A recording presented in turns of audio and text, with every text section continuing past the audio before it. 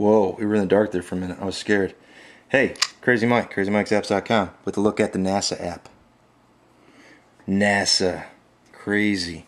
So, here's the deal. This is a high quality app with a look at NASA. We have a look at the Constellation, which is their future rocket. I guess it's a Russian-made rocket. Weird. That we're going to be now using to get astronauts and payloads up into space.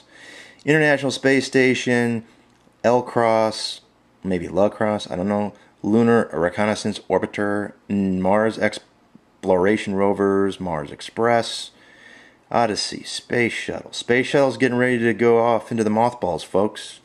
You'll be seeing that in museums soon. So, we got the missions, and that's where we're at. Let's take a look at this whole Constellation thing. Rocket lifted off at 11th a.m. Well, they even give you dates. I mean, they give you specifics, and this is actually the time of whatever. Ares IX test completed on 2009, October 28th, 11:30, 21 days, 9 hours, 42 minutes, and 12 seconds. Sweet. So they're giving you a breakdown on how this mission's going. So it's pretty insane. You can email it. You can see videos of it. Wow. That's crazy. You can see pictures, images. Let's go into one. That's a big rocket, I think. Looks deceiving. You can go and, what is that? Updates. As you can see, this app works pretty fast. It's pretty cool, man. If you're a space junkie, then this is definitely your deal. So that's the deal. I know the shuttle is here because I saw it take off in my front yard on, I guess it was Monday or Tuesday. No, today. No, it was Monday. It was definitely Monday. Rain Man says Monday. So that's the deal. Same thing. You get an idea. They've been up 2 days, 6 hours, 43 minutes, and, well, 58 seconds. Cool. So you can get jiggy with all the different missions that are going on. Looks like you guys are busy guys. They got a lot of crap going on. You got images and, wow, you got videos. You got updates. These are all the same. Look at that. Videos. They start, once you hit them, they populate them. 50 videos, 138 updates. Whoa. My eyes are going better. You guys can't see that. Let's see if it glows, if it focuses. Come on, you cheap piece of crap. Sorry. I apologize for my poor technology. Alright, let's go back to images. I'm not sure what APOD means. Maybe I'm an idiot, but not sure. Home. Wow, they got a lot of pictures, man. NASA, IO. Yeah, okay.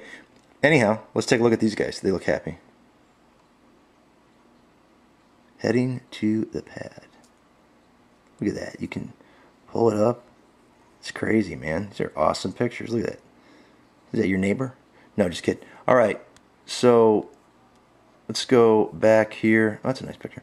So that's it, man. This is the NASA app. Again, if you're like a junkie, you can filter your stuff too. Feeds. Look at that. Earth, launch schedules, Moon and Mars. These are the feeds that you can actually, register into, apparently. Oh, no. Oh, okay. No, we can't register into them. Then what the hell's going on? Okay, not sure what the feeds are, but you can filter something there. Figure that one out when you have time. These are, we missed one. What happened to the, oh, I filtered it. See, I'm pretty simple. Let's go Earth. Let's do them all. All right, so we've learned how the filter works, folks.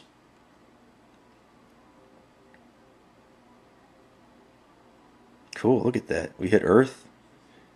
You got everything.